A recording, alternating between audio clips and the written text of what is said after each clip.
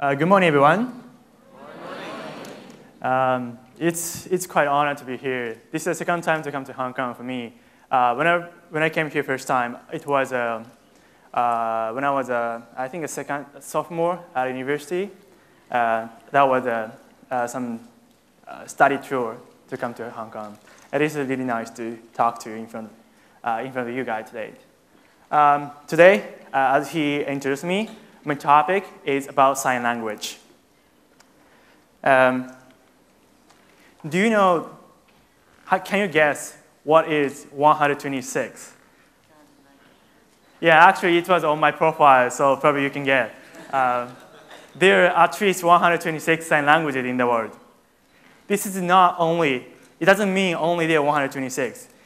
We found 126 sign languages right now, but still, the number is growing. And technically, each country or each region can have sign languages. It's different. Like, people can say, oh, like there were English sign language, but actually like British sign language and American sign language is so different. So Hong Kongese sign language and Chinese sign language, Japanese sign language are also different each other.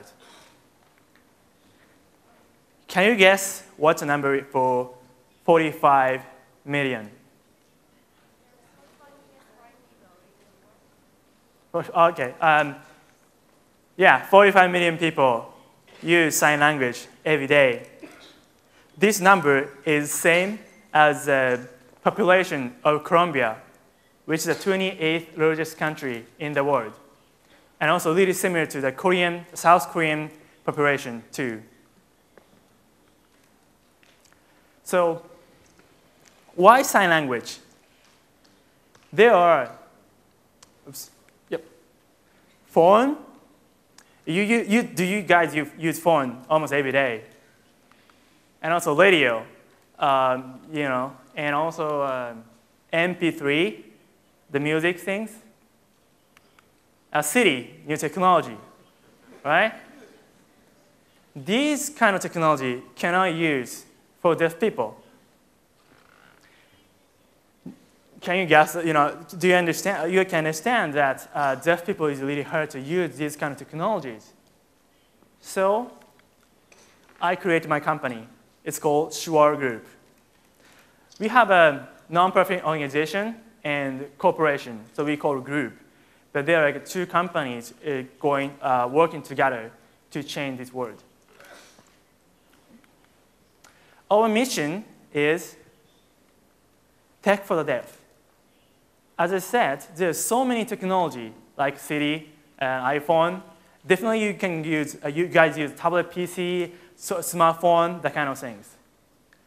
And this technology can be used for deaf people if you use combining the new technologies or just change how to use the technologies. It's different from, we're not going to create a new technology, just we're creating how we use the technology and for deaf people. Okay. So how did I start my company? This is a picture when I was a freshman at university. Pretty much, I think you are really similar to your age right now. I create sign language club at my campus in university. And there's a picture I'm teaching the sign language to my juniors. No, I was a freshman, so I don't have any juniors. I mean, my friends in the club. And I was really lucky to be the part of the Red, White Ears and Song Festival. It's called the NHK, which is the Japanese official broadcast company. And they are the biggest song festival, the New Year's Eve, every year. And I was the first one who sang sign language at the TV program. That was really just lucky. I didn't mean I just was really good at sign language. Just I was lucky to be part of that. And this experience changed to my life so much. After the song battle, song festival, I found out there are little entertainment in sign language. I'm not quite sure about the situation in Hong Kong, but in Japan, there are not so many entertainment for deaf people. There are some sign language news and sign language documentary, but not entertainment, like a comedy show for in sign language. So we created a volunteer group in my school. We are shooting the entertainment, like comedy or like traveling TV, that kind of thing in sign language as volunteer in 2008 when I was a sophomore at university. I was 21 years old at the time. Then I figured out there's so many difficulties for deaf people to survive in the world. First, they have really hard situation to buy the ticket in the counter of the station. You can imagine that. Deaf people go to the counter in the station and they want to buy some specific ticket, but it's hard to communicate each other. And also, no announcement. There are so many announcements that are saying, oh, like a train is late for 5 minutes, or there are some sales, or it's a happy hour for some bar, but they cannot hear the announcement. Also, this is the biggest thing for me, no emergency call. So deaf people cannot make emergency call because they cannot make a phone call. So if they found some emergency situation, or they are in emergency situation, and they cannot call emergency call to ask, like a policeman or a hospital things. So I decide, how can I change the word? And the one thing is come out, researcher, to be a researcher to change find some data or some research about deafness, and also a politician to change the law. And become a millionaire and donate. It also can change the world, right? Like Bill Gates. Also, entrepreneur. Maybe you guys have heard that entrepreneur, but entrepreneur is someone who are in the company and change the company, and also the company is going to change the world. So it's a little bit different from entrepreneur. Entrepreneur is creating their own company and change the world. An entrepreneur is enter some company and change the company from the inside. So I was thinking, which one should I be? And I was 21 years old at the time, and think being entrepreneur is the fastest way for me to change this situation. So I decided to be an entrepreneur. I'm not the kind of person who is saying, oh, I want to be the president of the company from the elementary school, or I want to be the rich person, not that kind of thing. I just want to change the world. And then I decide to be entrepreneur because this is the fastest way for me at a time. I'm not saying, like it depends on the situation, but for me, entrepreneur was the best way. So I started my company, and now my company have 4 different products. I'm going to explain each one from now. First, help needed, like ambulance, but no way to make emergency call that I explained before. So we create video reader service. I put Chinese, but I don't know, like it's understandable for them, for you guys. But this is like a video chat sign language interpretation. So like just use like an iPhone or iPad, and if they have internet, just use like video chat, and they can call, or they can make a phone call, or just have a interpreting service, face-to-face interpreting service, via internet or video chat.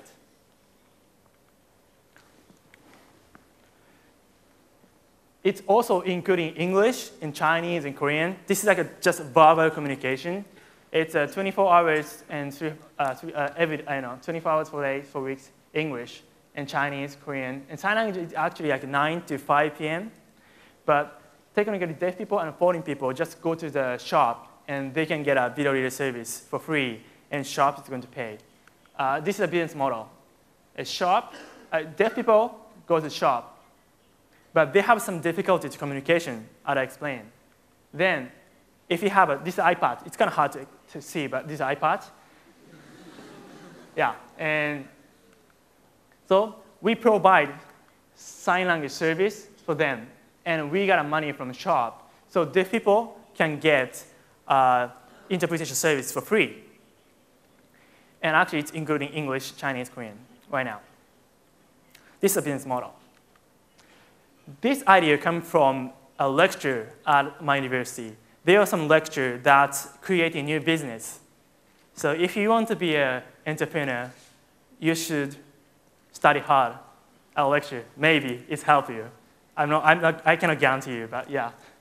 And also, we provide, do you know 311 Japanese tsunami, earthquake things? So after 311, we provide our service for free for the area that disaster attacked. And now there are 350 other devices that can use, deaf people and foreign people can use our device in Japan. And Morioka City is also located to the disaster area, but they are using our service the most in Japan. We won 9 awards in 7 business contests so far. And second business, if you're showing sign language movie or like some sign language video, if you have some difficulty to understand, how to search in sign language. If you're a sign language learner, you're learning Chinese or English, Japanese, when you have a listening quiz or listening part, you need Japanese to Chinese dictionary and also Chinese to Japanese dictionary, both. But probably you can find how to sign dock or chairs on internet, but if you see some sign first and you want to know the meaning of a sign, how do you search?